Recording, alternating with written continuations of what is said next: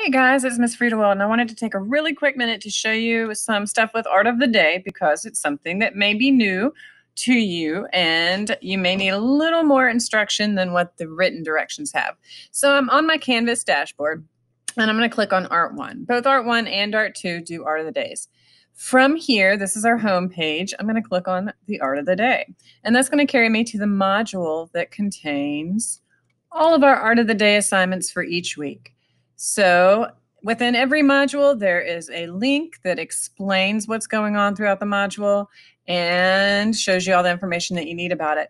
So in that link, here's an example of an Art of the Day that I made just to use to show you guys kind of what I expect from you. So there is a sketch of the artwork, my name and the date that it was completed, if I had completed it on a specific date. The artist's name, the title of the artwork, the date it was completed, the movement, the medium, whatever information that you find that helps you identify the artwork. I want as much as you can find about that. And then at least 10 facts that are related to the artwork. That can be facts about the artist. That can be facts about other artists related to the time period. That can be related to the time period, historical things that were happening at the time, things that you learn about the artist.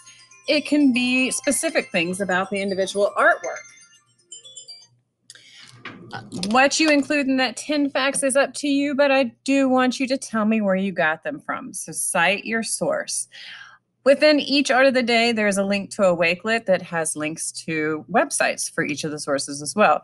And then how they're graded is here. So this counts as a 10-point assignment for each week. So if I go back, all of the individual weeks are labeled. So on Monday, the 21st, we would start doing the Lascaux cave paintings. You can do that all at one time. You can do it bits and pieces throughout the week. What's important to me is that you make sure to have it turned in by, I believe it's 3 p.m. on the last day of the week, the Friday. So this one has a rubric here, and it says available to, I'm looking for the due date. Here we go, the 25th at 3 p.m. So again, here's that link to the Wakelet that has more resources. Each and every single artwork has this page. This one is the Lascaux cave paintings, focus on the Hall of Bulls.